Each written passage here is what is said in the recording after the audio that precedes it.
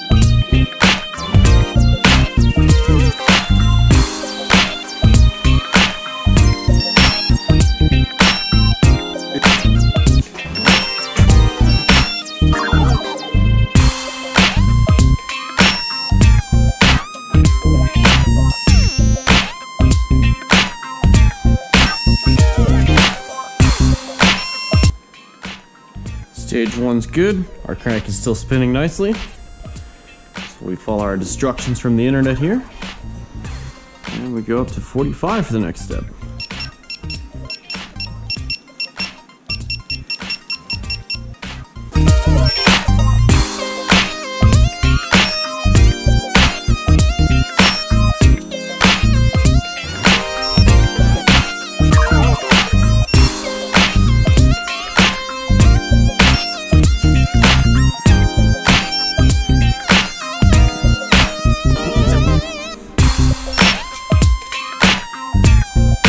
Final step, 60. Let's get it.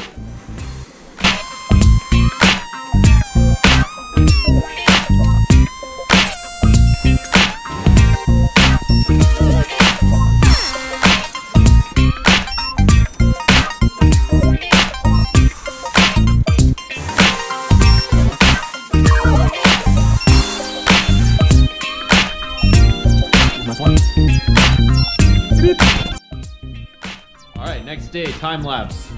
We're here, gonna put the pistons in the bottom end now. We've got our cylinder walls nice and honed, they're looking fresh. Tyson's also looking fresh. And we're stoked to get to it, so woo! Work the lube. And ring rounds and shit too.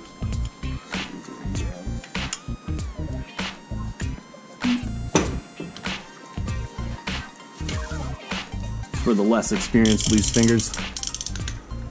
Boom, look at that. Always want to wear the oil squirter, right? Except this cylinder doesn't have it. So you want to just center the rod like on the piston, you know what I mean?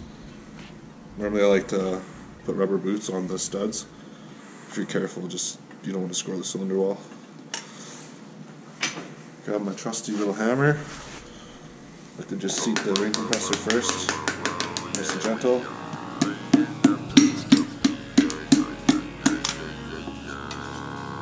And boom goes the dynamite. Grab the ring cap. Thing. This film. Always make sure you orientate your bearing properly to the rod. Give them a squirt oil first. Not all done. Just a light squirt on the threads.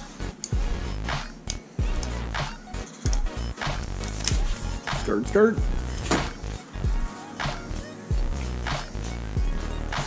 These nuts.